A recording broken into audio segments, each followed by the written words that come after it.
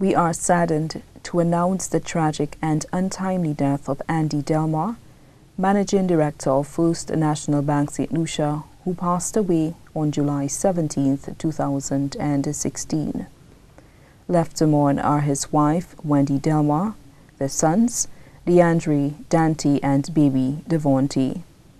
His parents, Madge and John Delmar, his mother-in-law, Mary Mirage, his brothers, Alden and family, and adopted brother, Justin Small, and family.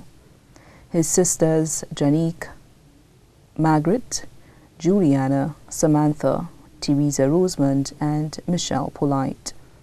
His brothers-in-law, Mark Mirage and family, and Lester Samuel. Sister-in-law, Candice.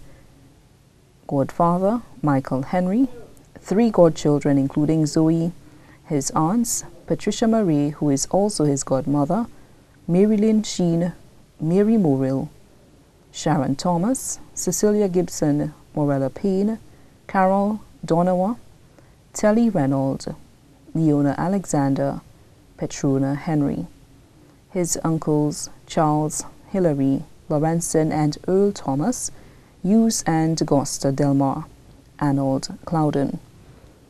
His nephews, Ari, also his godchild, Trey, Dylan, Al, Quail, Eden, Anel, and Antonia Mirage. His nieces, Alaska and Zara Marie Mirage. The Jeremy family, the Delmar family, the Felicia family, Tinika, Julie Daniel, the Roberts, the Mirage, the Collymore, the Julian, husbands, Simei, the Goring, the Hippolyte family, Helena Michaud, the Liakatali, the Alfred, the Reynolds family, the Setut family, Lyra Clouden, the O'Brien family, the Small family, the Poyot family, the Lorenzen family, the extended families, First National Bank, First Caribbean Bank.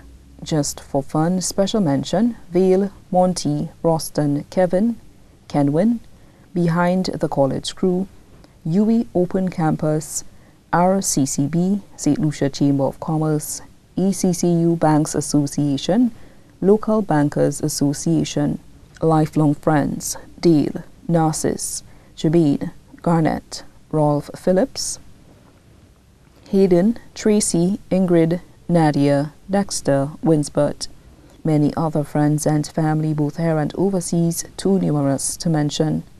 The funeral service of the late Andy Delmar will be held at the Basilica of the Immaculate Conception, the Cathedral, on Friday, July 29, 2016 at 2 p.m. Then to the Shock Cemetery for interment. A collection will be made in favor of the Holy Family Children's Home in Cicerone. Andy was a colorful person. All are asked to wear a touch of color.